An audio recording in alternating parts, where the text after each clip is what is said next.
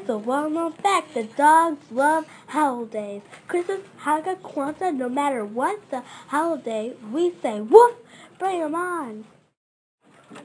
Since we're not all Cocker Spaniels with roots here in the USA, a lot of us have wonderful and interesting traditions from other parts of the world. Because no matter where you come from, chances are holidays include lots of food and plenty of human destruction. That means we dogs can get away with loads of stuff during the holidays. We can jump on the bed, grab drumsticks or two off the counter and sneak out the door. And with all that family around during the holidays, we usually end up with a good belly rub no matter what. The holidays is a fine time of year. So throw a log under the fire, curl up under a tree, light a candle, and get ready to celebrate with the dogs.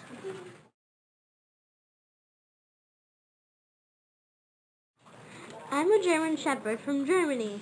There's a legend in Germany, where I'm from, that says animals speak to one another on Christmas Eve. The legends also say there are trees filled with fruit, mounds open up and are filled with gems, and church bells. You can hear all the bottom of the ocean. I don't know if all of this is true, but I do talk to other animals on Christmas Eve. I have lots and lots of holidays memories because in Germany they start celebrating early on December 6th. On the night of December 6th, the kids used to leave a shoe or boot for St. Nicholas to fill with candy or twigs, depending on whether they've been good or bad. The hardest part for me was not chewing on the boots and shoes. Of course, I also remember the beautiful Christmas trees that would appear on Christmas Eve. The idea of Christmas trees as we think of them now started in Germany. There would not be trees. Then suddenly a bell would ring and we'd run into the front room, and there it was, a tree. It was usually covered with apples, candy, nuts, toys, tinsels, and lights. There'll also be plates of fruit, nuts, and chocolate. It was paradise except for the chocolate, which dogs can't eat. What dog wouldn't love a holiday like that?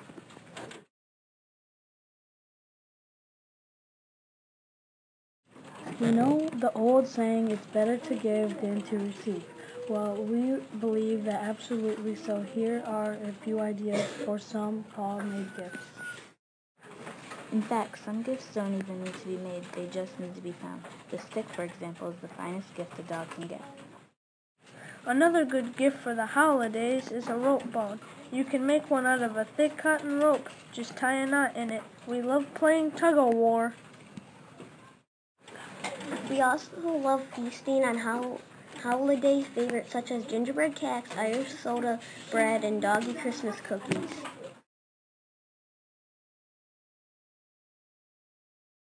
I'm a Shih Tzu from China. A few of my relatives have memories of Christmas in China.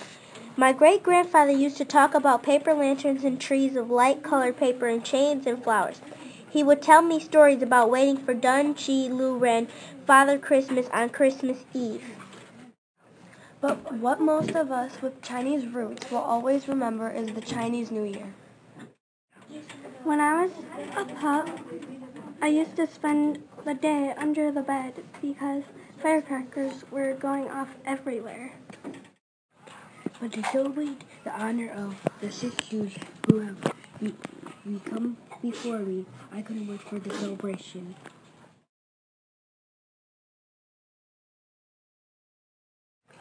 It doesn't matter where on earth you celebrate the holidays. There's one thing everyone has in common. There are certain times of the year when everyone seems to think about helping others. Of course, there are ways to reach out to others all year long, but it seems like the holidays really get folks thinking. Some dogs that are helpful are rescue dogs, guide dogs, search and recovery dogs, and sled dogs.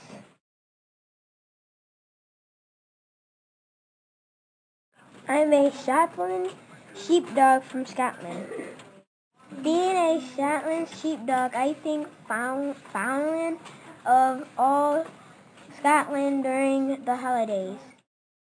Christmas is a rather quiet holiday back home, but I always think about Scotland at New Year's Day, or as we like to call it, Hogmanay. That word comes from a very tasty oat cake that all the children eat on New Year's Eve, unless, of course, they have a clever dog nearby who gets it first. I remember one year I was the first to set foot in our neighbor's house. They made such a fuss because of a tradition called first footing. You see, folks in Scotland, we believe that in the first to enter a home in the new year affects what kind of luck the people who live in the home will have the coming year. Strangers bring the best luck. Some believe a dark-haired stranger brings them better luck than a fair-haired stranger. Personally, I think a Shetland sheepdog standing in your doorway at midnight on New Year's Eve is just about the luckiest thing in the world.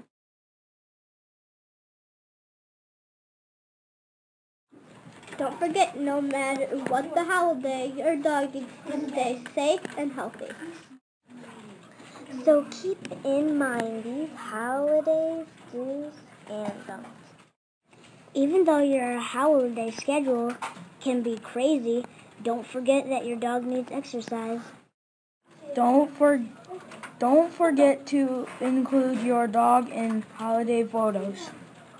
A playful dog is a happy dog, so if you're in the gift-giving mood, get your best friend something that encourages, like play like a ball, a frisbee, or something to chew. Poinsettias are beautiful decorations for the house, but they can be poisonous for us dogs to eat, so keep them away. Just because we like food doesn't mean we should eat every holiday treat in the house. Keep us on a regular diet and definitely no chocolate.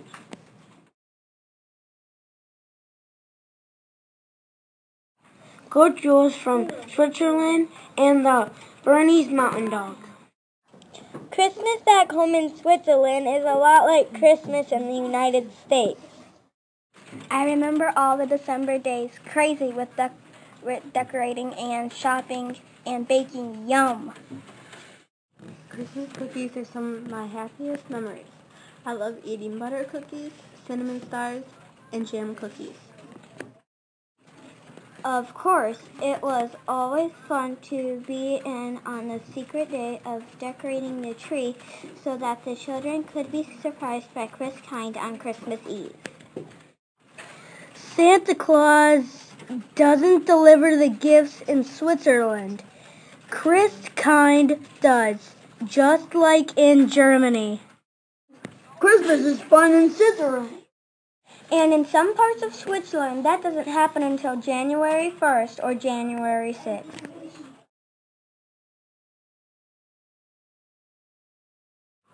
Here's some tasty trivia for the season.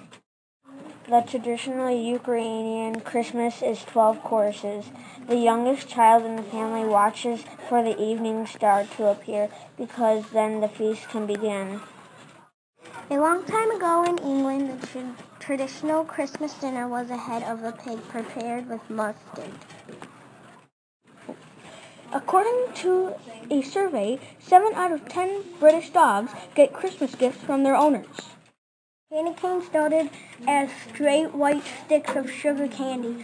A choir master had them bent to look like a shepherd's crook and gave them to children to keep them quiet during church. They became red-striped in the 1900s. Feliz Navidad from Chihuahua in Mexico. Every Chihuahuan knows that La Posadas means Christmas. The holiday begins every year on December 16th and lasts for 9 days. Friends and families reenact the story of Mary and Joseph. Every night after dark, groups of family and friends playing their roles move from house to house. Each night they are turned away from houses. Finally, on the last night, Mary and Joseph are invited in, and a great celebration begins. And that means one thing, piñatas. Of course, as a Chihuahua, I have always been too small to have any chance at breaking open the piñata. Being so close to the ground comes in handy once a piñata is broken. There's candy and toys for everyone. It's not hard to know when midnight arrives on Christmas Eve in Mexico because fireworks explode everywhere. Bells ring and whistles blow too. Many people attend church and then everyone sits down to a big traditional Mexican dinner. Woof. By the time Christmas Day actually arrives, things are pretty quiet.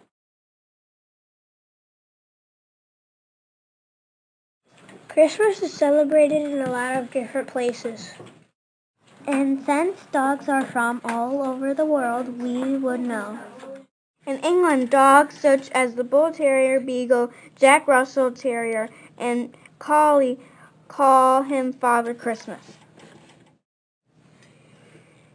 In France, the Papillon and French Bulldog call him Piano.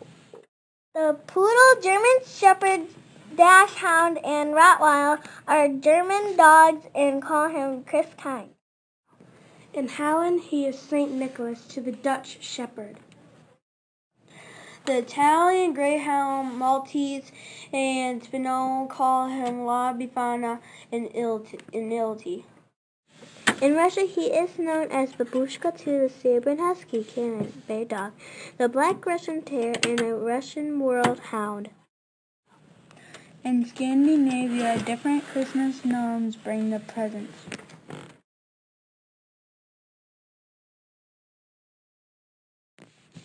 Merry Christmas, but most of all, Happy New Year from the IKEA in Japan. The most important thing I can tell you about Christmas in Japan is that the Hotisha, our Santa Claus, has eyes in the back of his head.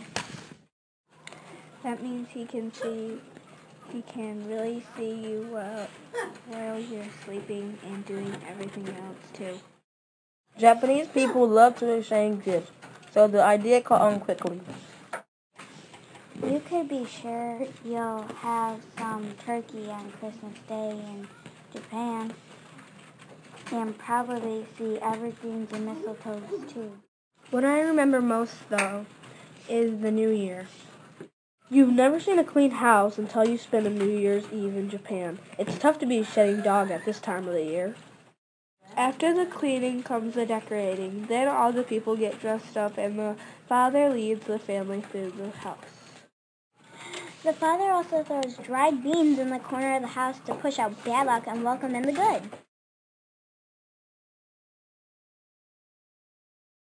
The Pomeranian gets a visit from the Yuletide lads in Iceland. When you come from a place that is dark both day and night during the winter, where snow stretches as far as you can see and the northern lights dance across the sky, well, it's not hard to believe that a man dressed in red can fly across the sky pulled by reindeer. In fact, I used to see reindeer all the time back home in Iceland. I never saw the flying kind, but they're very good at getting around on the ground too. But the real fun started on the 12th of December. That's when the Yuletide lads would visit all the good little boys and girls and small puppy dogs and leave small gifts for them. For the 12 nights leading up to Christmas, we would get little gifts. Then the Yuletide lads would return to the mountains. According to the stories, that is where they would spend the rest of the year.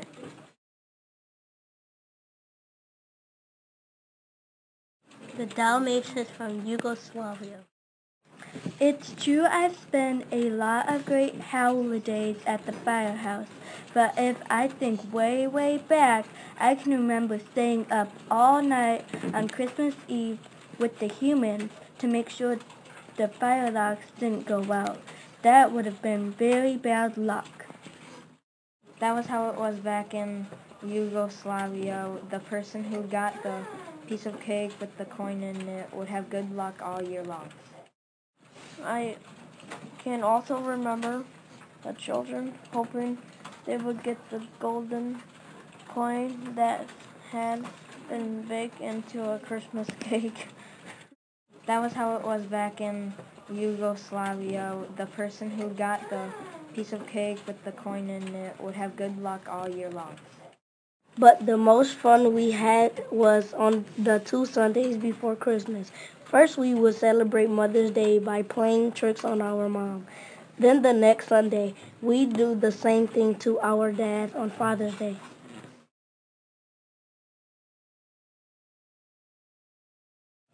In Russia, the Husky celebrates Christmas, Malanka, and New Year's. Here's how much we like St. Nicholas in Russia. Many Eastern Orthodox churches have been named after him, and Nicholas is one of the most popular boy names for Russian boys, even today. I remember getting really hungry on Christmas Eve because of all my people fasted that day, until after the church service on Christmas Eve. Then what they ate after that, he didn't have any meat in it. But they didn't seem to mind. In fact, they seemed to be having a party. They were all eating out of the same bowl, something called kutya. This is a porridge made with wheat berries, honey, and poppy seeds. It symbolizes hope, happiness, success, and untroubled rest. As a dog, I'd much rather eat meat. Some of my friends' families save their celebrations for January 7th. In the old days, some celebrate on St. Nicholas Day, but no matter when it happens, children get gifts and people celebrate. As for Alanka, that's a party. We used to get dressed up and go to big banquets and balls. Malacca is all about being merry, as in Merry Malacca.